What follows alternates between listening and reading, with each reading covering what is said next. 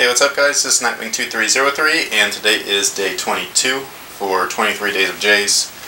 This is obviously the Air Jordan 22. This is the only pair that I have, and this is the pair that I will be playing in for the Air Jordan project. So this box I don't like. It comes with this like top case thing on here, and believe it or not, when I first got these, I did not know how to open the box. Like, I was looking all over for these little pull tabs or whatever it is, because it opens like underneath here, and it looks like right here that it would just open up alongside, and I felt like an idiot.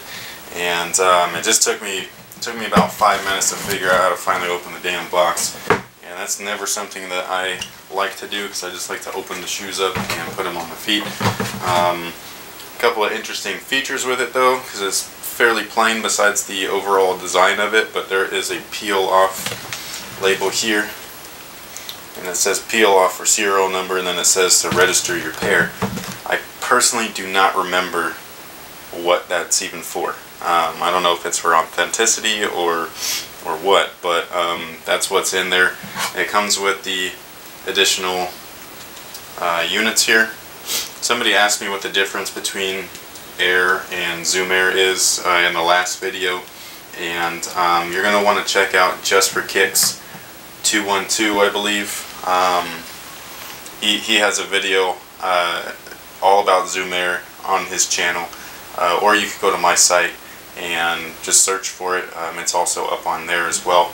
And yeah, this is the shoe here. I'm just going to take these out real quick.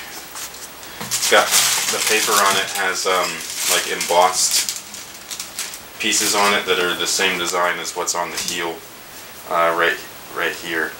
So this is just, it just says like Jordan and all that stuff, like shadow boxed and like kind of like a weird font, and I don't know what else it says. Yeah, I think it just says Jordan, but that's what's on the paper. And I'll get this out of the way here.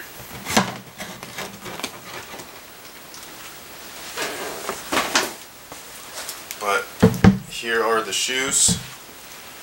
I actually really like the way that these look, just like the 21s. I feel like these look like an actual Air Jordan. Another person left a comment on the last video, which I thought was like a really cool comment, because I hadn't really thought about it until he had mentioned it, or she.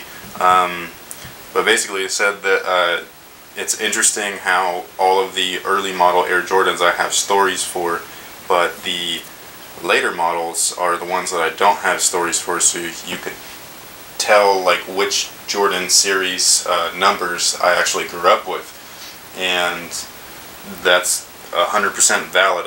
I never thought about it until he had mentioned it, and I think it's really interesting also because, you know, I was older when these guys came out, and the 21s and things like that, so while I might not have an actual story like how you would with like a retro, it also plays into the fact where, you know, certain shoes MJ didn't play in, so that's maybe why they weren't as popular. And you know, it's the whole nostalgic factor. So you know, the Questions, the Kamikazes, the Shacknosis, other popular models, Crazy 8, the Top 10 2000s, Twilight Zone pumps. You know, there's all kinds of models that are available back in the day where most of us have some sort of nostalgic like attachment to, and so that kind of is what like brings us to the shoe itself. Like, especially when they retro, like if they retro a penny, especially if they're in the original colorways and things like that, a lot of us like kind of gravitate towards those sneakers versus these newer ones. And I don't know if it's 100% based on style, but it seems like more like you know, style has a lot to do with it, but at the same time it's a lot of nostalgic like attributes to it. There's a lot of nostalgia to these sneakers, and most of us do it because, you know, we were like 5, 6, 7, 8, maybe 13, 14 when most of these sneakers came out, and so we have some sort of weird emotional attachment to it. Whereas the newer generation, like they said like in the last video, like, oh, I was however many years old and the Air Jordan 21 was my first shoe, I love that shoe. And that's how we feel about the previous models, like the 6, the 7, the 8, and so on, 11, 12, 13. So I think it's kind of cool how the whole you know, thing kind of like spans like generations. It doesn't matter when you were born, just the fact that you have a love and passion and a specific attachment or memory to a certain sneaker. So I think that's pretty cool. But back to these shoes. This was another one that featured the IPS system. Again, they were in targeted zones, a little bit larger than in the 21, and these ones also had those pods in there. I have not worn these yet, but I will. I'll take this off when I go to wear them. And then this is all 3M. I remember the samples used to change color with like heat and everything, but I don't know why they didn't go with that. Maybe it's because it was pretty stupid. But and then this is the first one with a. They said that it's titanium. I don't know if that's true or not. So it kind of feels like plastic, but yeah. So that's what it is. These ones I don't feel are as comfortable as the 21s.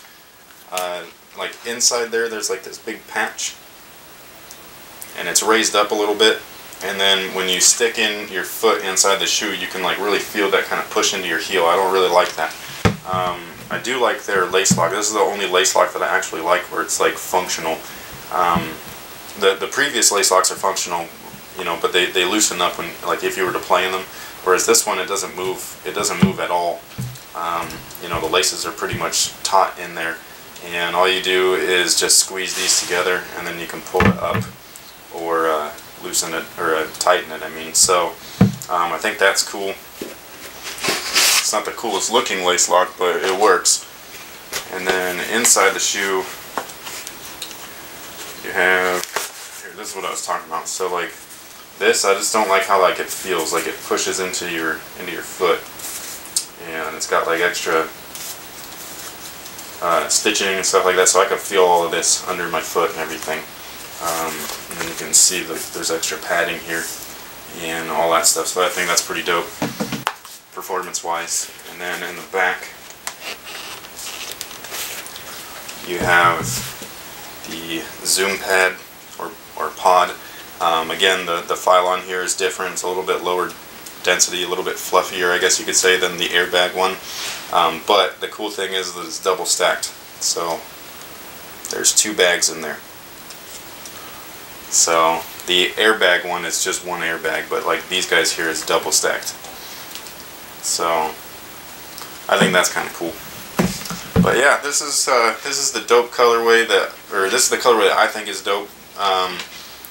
I remember the basketball version, and those sat on shelves for days. They were like $60 at Foot Locker, and Foot Locker rarely puts their stuff on sale, and they still sat. So the other colorway that I like though is the black one with the suede upper. I do wish that I got those instead of these, because these are super stiff.